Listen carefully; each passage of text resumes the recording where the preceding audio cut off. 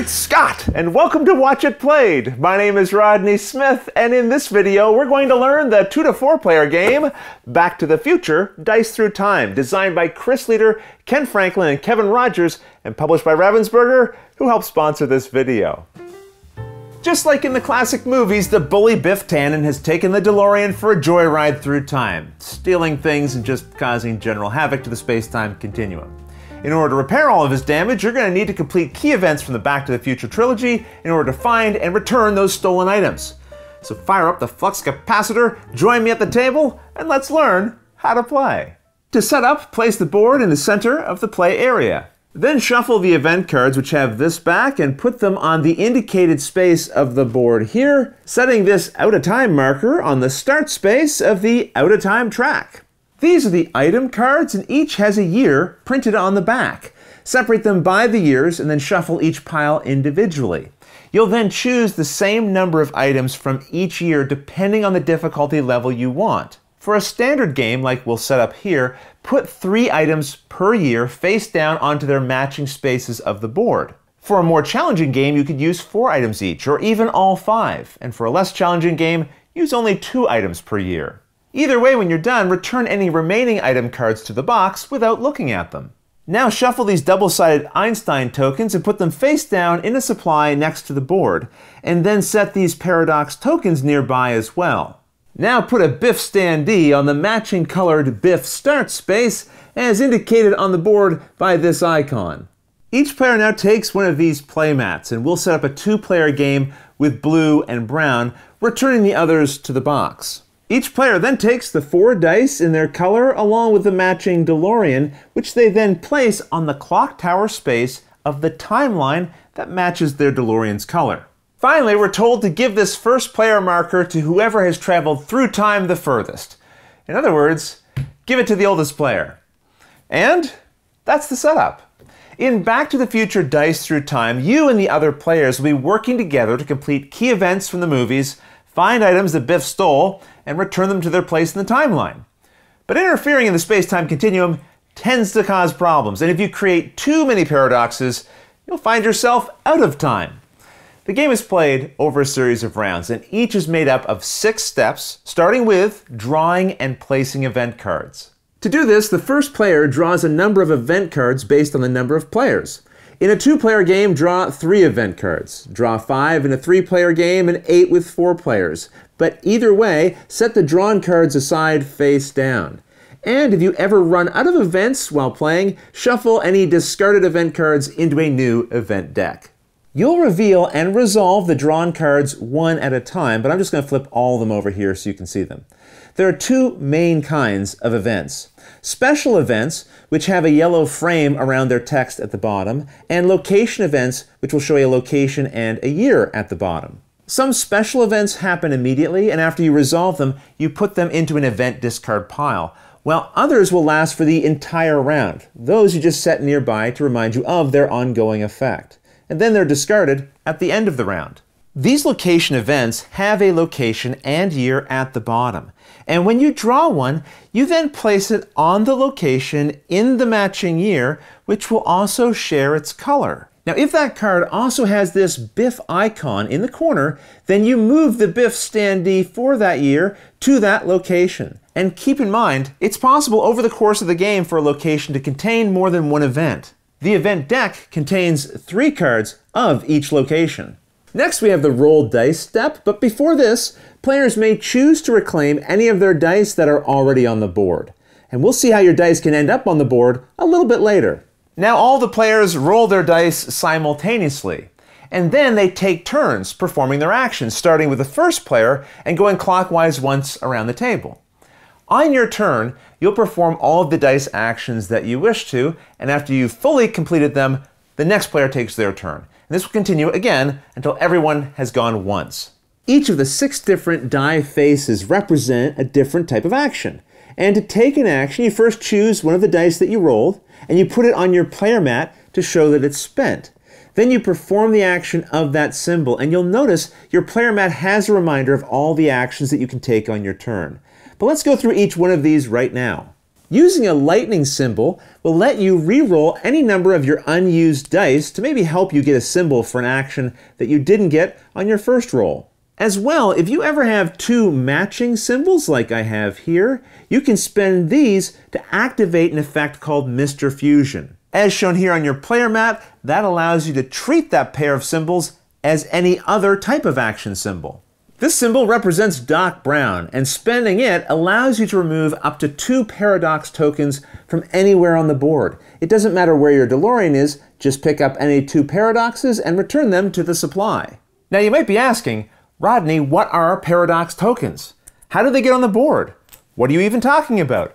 Why did your shirt change? Don't worry, time travel's complicated, but we'll see how paradox tokens get on the board a little bit later. If you have an arrow, you can use it to move your DeLorean to any location within the current year. For example, this player at the clock tower could spend an arrow symbol to move to Hill Valley High School. But you also have the option of spending any one single die, no matter what symbol it shows, in order to move one space left or right within your current year. If you spend a die with this flux capacitor symbol, you can travel through time.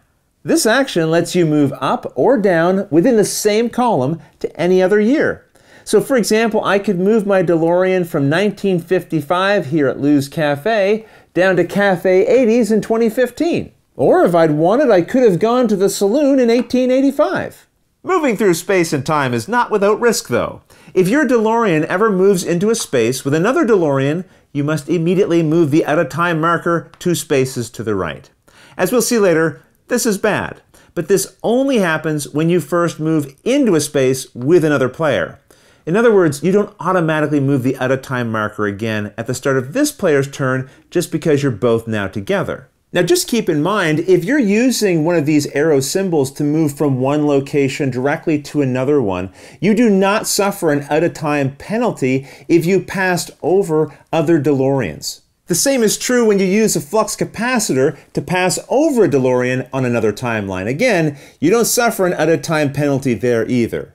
By moving, you'll be able to get to locations with events on them, and then by completing those events, you'll be able to recover items that Biff stole. To complete an event at your location, you must spend dice with symbols that match what is showing here in the upper left-hand corner of that event. Here I need to spend an arrow and a wrench, like I have on these 2 dice. However, if you have 2 dice showing the same symbol, you can spend them as any symbol needed when completing an event. So this combination of dice would work as well. Another option you have is the wrench symbol. This can always be used as any other symbol that you need during an event, but only for completing events. So again, here we have another combination of dice that would work. Just keep in mind, you cannot complete an event as long as Biff is on that location. You'd first have to move him out of the way, and you can do that with a separate action by spending a die with a fist. This lets you move Biff to any other location within the same year. So if you and Biff were both here at Doc's lab and you spent a fist symbol, you could move him perhaps over to Marty's house. If there are multiple events on a single location, you must complete them all together, spending dice that match their combined symbols. Then, after completing all the events at the location, you remove them and put them into the event discard pile. You also remove any paradox tokens from that location, returning them to the supply as well. But again, we'll see how paradoxes get added to the board a little bit later. Now, with all the events cleared from the space, no matter how many you removed, you then draw and reveal 1 item card from the deck of your current year and place it below your mat. Gaining items is essential to winning, but you can only hold at most 2 items at a time. This means if you clear a location of events while you're holding 2 items, you don't draw another. And if the item deck for a year is empty, you also won't draw an item after clearing events. Though you'll see later why you might want to complete events even if that year has no items left to collect. Once you have items, you need to return them to their correct location within the right timeline. And if you're ever on one of those locations and there are no incomplete events or Biff standees there, then you can remove this item and put it back in the box. That part of the timeline has now been restored. Now there is one special case that I want to make extra clear. If you're already holding 2 items and you're trying to return one of them to a location that has an event there, well, let's say you do successfully clear this event. After the event is cleared, You would then get to draw an item. However, you have no room, so you won't get to draw an item, even though you are now going to be returning this item to its correct location. The order always follows these steps. Resolve the event first, gain a new item if you can, and then return the item you are holding to its place in the timeline, putting it back in the box.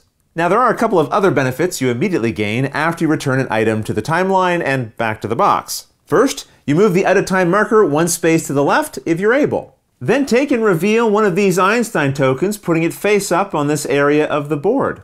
These tokens represent dice symbols that any player can spend on their turn to perform the related action or help complete an event. Once one of these tokens is used, just return it to the box. As rounds pass, more events will be added to the board, sometimes stacking up on one location, making it harder to get enough symbols on the dice to clear them all. Because remember, to remove events from a single spot, you must clear them all in a single action. You can't just remove one card at a time. Now to make this easier, you can help your fellow players by interfering with the timeline, which I'm sure is safe. The technique is called rippling dice. During your turn, this allows you to place any of your unspent dice onto your current location without changing the symbols they show. Then on a future turn, anyone at that location or on the same location in a future year can spend those rippled dice as if they were their own, returning them to their original owner's mat. In other words, if this player was here, here, or here, then on their turn they could use these dice. Now if a player was on the schoolhouse in 1885, they would not be able to use the rippled dice because this location is in the past before the dice got left behind, which is how you'd expect time travel to work, right? With that, we now know all of the things that you can do on your turn, and after you've completed all of the actions on your turn that you can or wish to, play passes to your left, and we'll continue this way until each player has taken their turn. You then move on to the next step of the round, advancing the OUTATIME marker. Look at the board to see which of the four timelines has the most locations covered by events. But keep in mind you're counting the number of locations with events on them, not the number of individual event cards. In this case, the timeline with the most locations that contain events is the very bottom one here, 2015. But if there's a tie between years, like we would have in this case, you pick the year earliest in the timeline. So now this is the one we would focus on. With the year selected, you now add the number of locations that have events to the number of paradox tokens within that timeline, and then move the OUTATIME marker that number of spaces. So in this case, 1, 2, 3, 4. 1, 2, 3, 4. Now if this marker ever reaches the final spot, titled Game Over, then the players are erased from existence and immediately lose the game. However, assuming that didn't just happen, you'll move to the next step of the round, adding paradox tokens. So finally, we're going to learn where these things come from. In this step, you go back to the timeline that just advanced the OUTATIME marker and add one paradox token to each location that has an event on it, but do not add one to locations that already have one of these paradox tokens. A location can only ever have a single token on it at a time. So in a case like this, we wouldn't add any new tokens. But let's say this location did have an event as well. It doesn't already have a token, so now it would get one. And remember, to get rid of these paradox tokens, you just have to resolve the events at that location. Once they're resolved, the paradox token is also removed at the same time. Finally, you end a round by passing the first player marker to the player on the left, and then you begin a new round. To win the game, players need to complete events in order to reveal items from these decks, which they will then have to return to the correct locations. Once all of the items in all of these piles have been successfully returned to their correct locations, at that exact moment, the game ends and the players win. However, if the OUTATIME marker ever hits the game over space, the players immediately lose. This is why it's sometimes important to resolve events within a timeline, even if there are no more items there to collect, because this can help slow down how quickly the OUTATIME marker advances at the end of each round. And that's how you play Back to the Future Dice Through Time. If you have any questions at all about anything you saw here, feel free to put them in the comments below and I'll gladly answer them as soon as I get a chance. You'll also find forums for discussion, pictures, other videos, and lots more over on the games page at Board Game Geek, and I'll put a link to that in the description below. And if you found this video helpful, please consider giving it a like, subscribing, and clicking that little bell icon so you get notification anytime we post a new video. But until next time, thanks for watching.